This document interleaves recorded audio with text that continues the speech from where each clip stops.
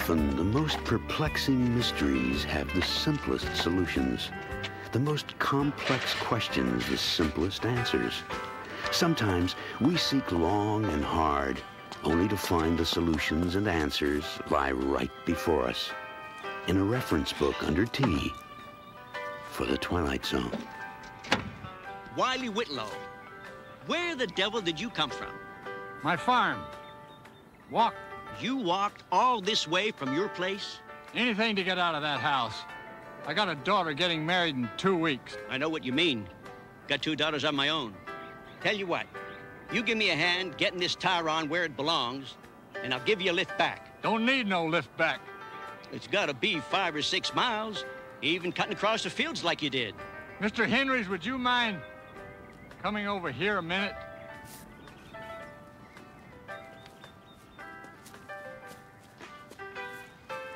Yeah, Wiley? Over here.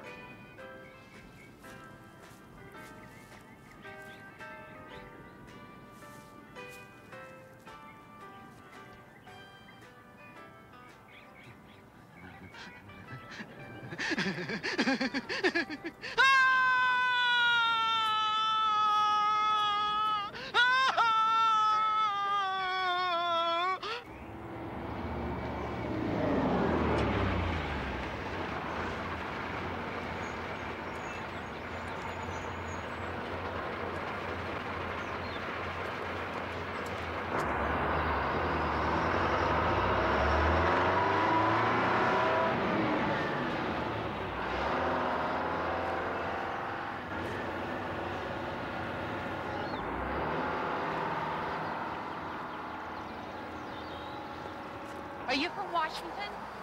Hi. Edward Sayers. Where are the others?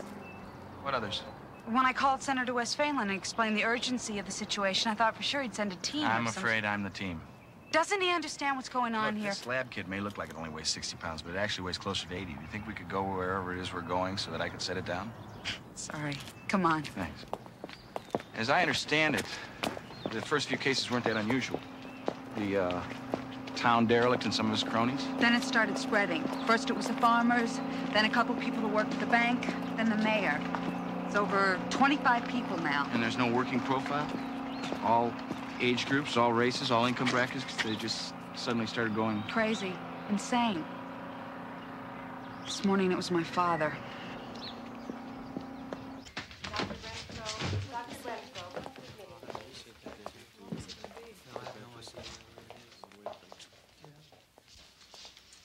This is Mr. Strickland? Uh-huh. Her father? Yeah. Thanks.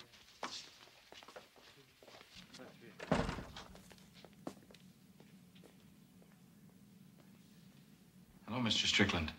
My name's Edward Sayers. Hello, Sayers. I'd like to ask you to sit down, but as you see, my house is being redone. I'd like to ask you some questions. Ask anything you want. I'm no gossip. That's what made me a big man in this town. I met your daughter. She's very nice. Daughter? I don't have any daughters. I got sons, 9 of them. All big, strapping farmers, just like their old man. Daughter. Mr. Strickland, what happened this morning? Do you remember?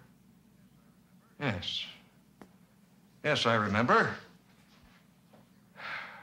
The milk on my cereal was sour. I had to speak to my wife about it. Where is your wife? She's dead. She's been dead about 5 years now. But you spoke to her this morning about the sour milk. Well, wouldn't you? Then what happened? I went out to get the paper. Damn delivery boy threw it right over the house. Never could find it. and then old Mrs. Hotchkiss stopped by.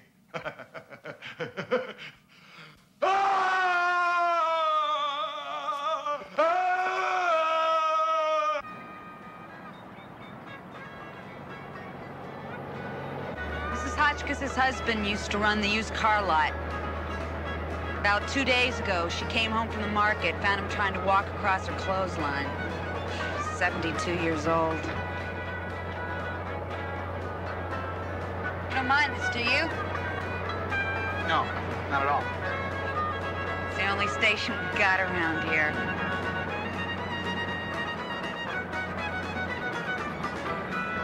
Do you have any brothers?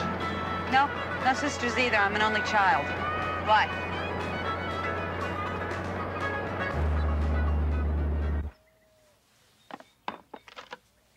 I'm so glad you and your friend could stop by, Amanda.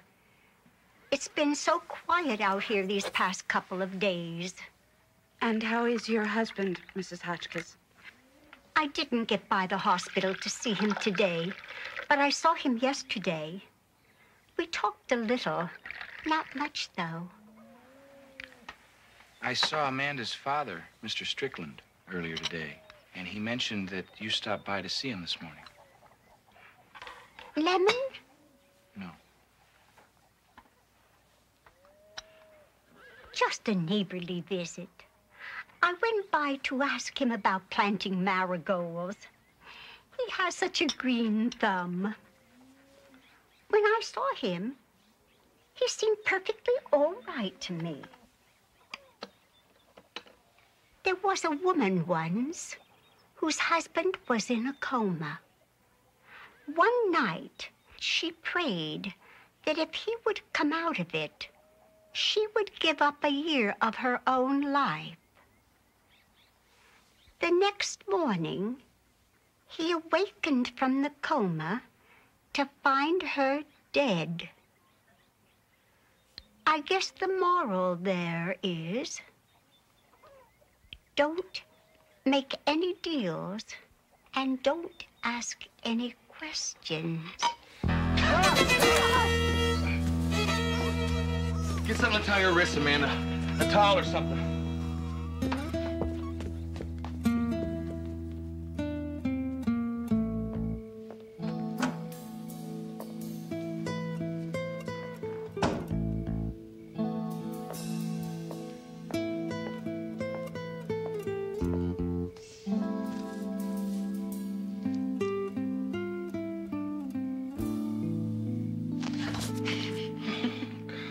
Sorry. We found some sandwiches in a vending machine. Great. Careful, they're hot. I nuked them in a microwave. Thanks. You find anything? Nothing. In the air or the water. All toxic contents are well below the EPA accepted safe levels. So it's nothing people breathed or drank. Doesn't look like it. You know, I've been thinking. Maybe it's a disease. A very contagious disease. Amanda. No, it fits. I've been tracing it back. It's like some weird chain letter. Jesse Fielding went insane right after he talked to Sarah Moss. Sarah right after she talked to the mayor, and the mayor had just been to the bank to see Jack Henry's. My dad came down with it after Mrs. Hotchkiss came over, and she had just been to the hospital to see her husband the day before. A disease. A contagious disease that makes people crazy.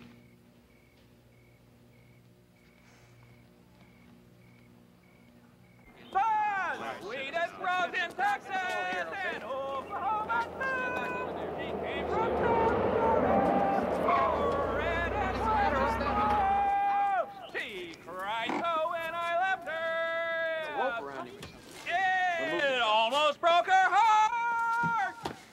And if Officer. we chance to meet again, we'll never ever part. Look over.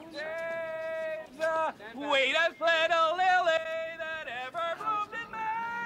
Sprouts little green things that grow at night and day.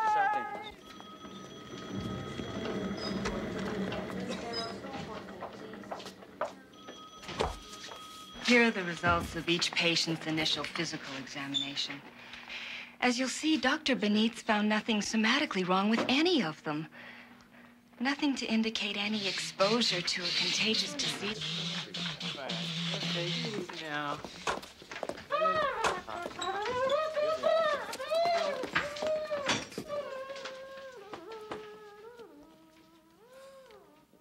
It is extremely important that I talk to Dr. Carroll right away. Yes, please, the minute he checks in. You have the number. Thank you. He'll call back. He's the head of my department in Washington. He can authorize a full military quarantine of the whole town, maybe even this whole section of state. How you doing? Well, using the information we got from the hospital, I've been able to trace back the various lines of who came into contact with whom as far back as I could. Some of the lines dead end. One or two of them come back to the same point of origin, same person. Maybe he's the original source of the virus or whatever it is. Andrew Potts? Yeah, local crackpot, 45, 50, lived in Loma Valley all his life. Does odd jobs around. Did odd jobs. Did? He's been locked up in the hospital for a couple months now. You know who we should talk to? His brother. They lived together in their folks' place out at the end of Woods Road. He was a college professor, my college professor, as a matter of fact. He taught Far Eastern Studies. This brother, he hasn't been admitted to the hospital? No, he hasn't. How do I get to this Woods Road? A couple of miles west on the highway. Hey, what about me? You have to stay here in case my boss calls back. And what if this Mr. Potts is like the others? Like Mrs. Hotchkiss? Then I'll set a new land speed record getting held back here. Trust me, I'm no hero.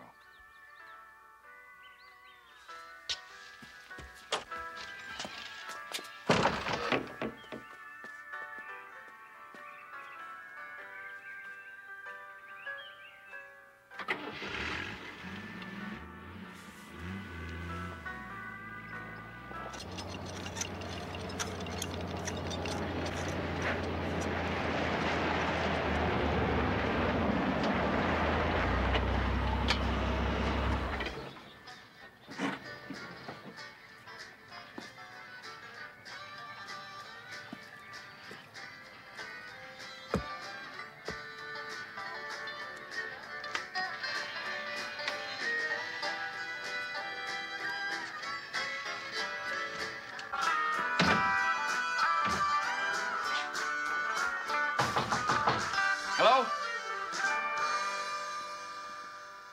And that was the Tommy Lee Walker Band with their latest out of Nashville, Yellow Hair and Big Blue Eyes. And this is Wild Bill Oakes coming to you from KFEJ Radio 660. National Weather Bureau reports clear skies and warm temperatures today with lows tonight in the high 50s. And now back to music on the Valley's own radio station, KFEJ. I am Jeffrey Potts. How do you do? My name's Sayers, Edward Sayers. Do you like my house, Mr. Sayers? Well, yes. Yes, I do. Very much. How long have you been working on it? Oh, 2-3 months now. Ever since I got back. Back from where? The Orient. I went to study. I think I was going to write a book. I don't recall exactly, but then I found out, and it really didn't matter anymore. Found out what? The meaning, Mr. Sayers, the meaning. The meaning of what? Everything. Man's purpose and destiny, life after death, God, devil, existence, everything. And it is so simple. It is all so very simple. You want to know? Who have you told? Only my brother. It was supposed to be a secret. But knowing my brother, it probably isn't anymore. Are you sure you wouldn't like to know what it is? No. Well, you'll be the only one left in town who doesn't.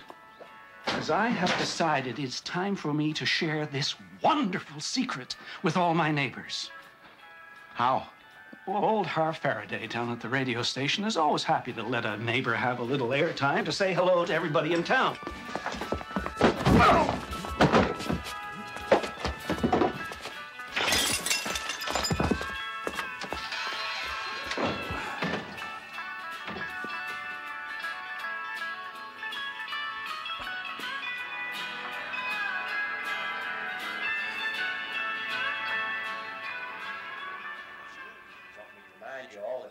Summer Festival is going on out at the Apache Reservation all through the month of June.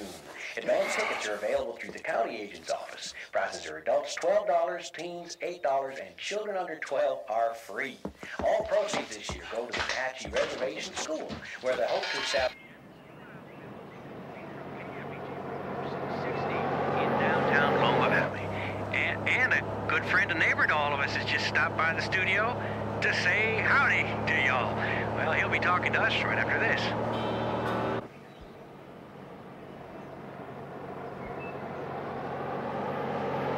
We're back now, and as I mentioned, a neighbor and friend of all of ours stopped by today, Professor Jeffrey Butts. How are you doing today, Professor? Well, just fine. Haven't seen you around town much. Well, I've been busy doing some work around my house, but I wanted to stop by today to tell all your listeners something. Okay, shoot. Well, I thought your listeners would be interested in knowing what the meaning of life is. Well, I know I've always wanted to know the meaning of life.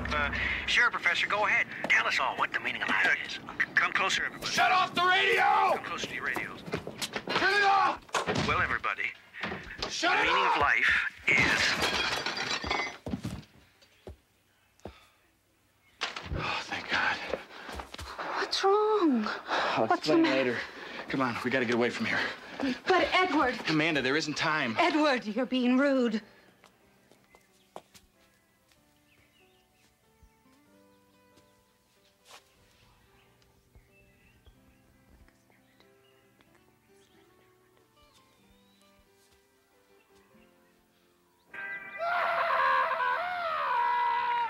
Man is a questioning creature, constantly striving for answers. But there is some knowledge for which he is not yet ready. Secrets that once learned overwhelm him. Secrets that for now are best left undisturbed. In the Twilight Zone.